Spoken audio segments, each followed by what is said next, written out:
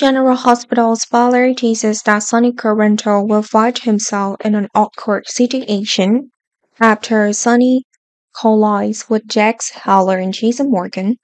Previously, Sonny had a conversation with Colleen Spencer. The two were husband and wife in the past, but are now just friends. Sonny also mentioned that Sonny once forgave Jax instead of pushing Jax into a corner. That was when Sonny discovered that Jax betrayed Sonny. Although Sonny was very angry, he did not take action against Jax. Instead, Sonny just kicks Jax out of the Corinthian organization, as well as bans Jax from returning to town. However, instead of accepting the outcome, Jax risked his life and returned to town. Not stopping there, Jax also joined the PCBD to work.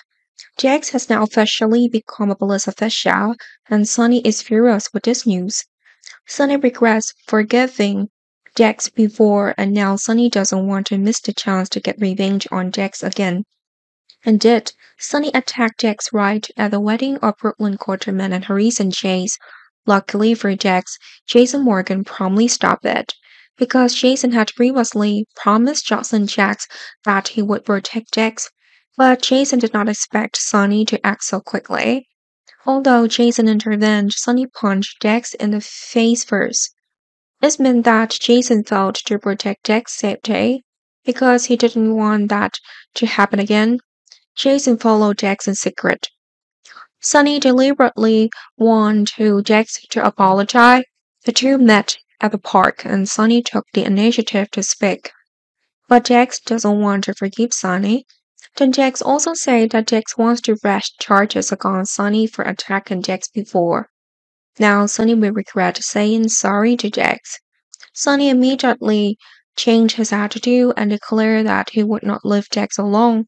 Jason was nearby and ready to rush out at any moment, but in reality, Sonny did nothing and left.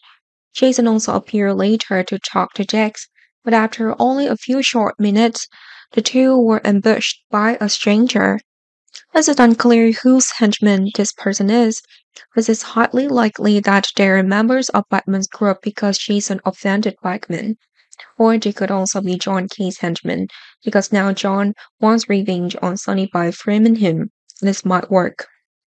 Because Jax and Jason both truly believe that Sonny is the comrade. After this unexpected fight, both Jax and Jason were quite injured.